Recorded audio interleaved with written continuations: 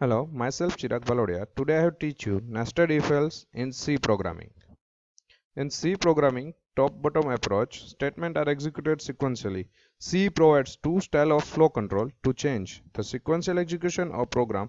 One is branching or decision making, is deciding what action to take on particular bunch of statement or on a single statement. Second one is looping. Looping is deciding how many times to take a certain action on particular statement or bunch of statement.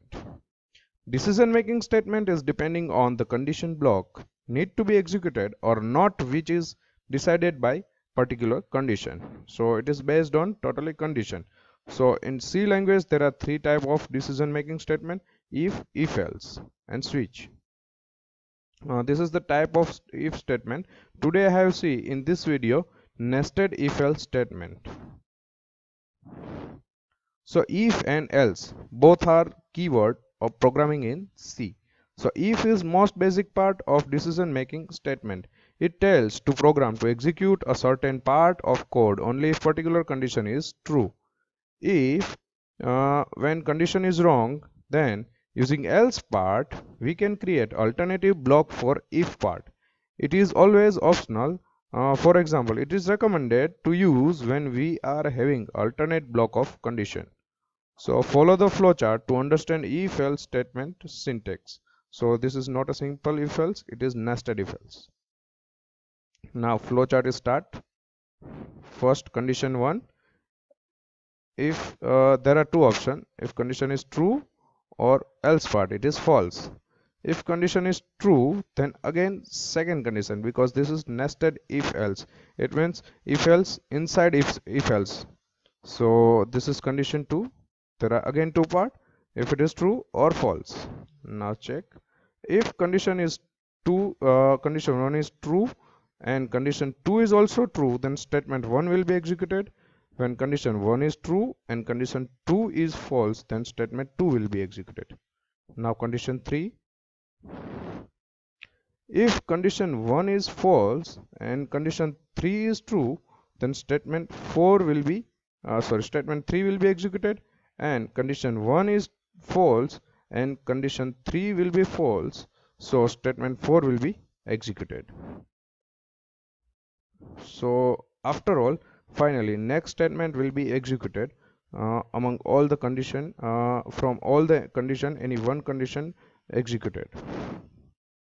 So stop. Now the syntax of nested if-else statement. Constructing the body of if statement is always optional. Create the body when we are having multiple statement. It means a single statement. It is not required to specify the body. It is already explained in simple if statement video. So now this is if condition, again if condition. So it is if if is inside the if condition, so this is called nested if else. So if, so this is if else, then else part of particular main if. So now check. If condition is true, then again check the condition. If condition is true, this is the second condition, so statement 1 will be executed.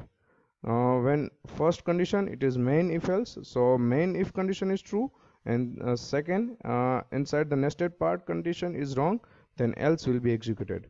From over here, when main if condition will be wrong, then else part will be executed, then whole if and inside the if else are ignored.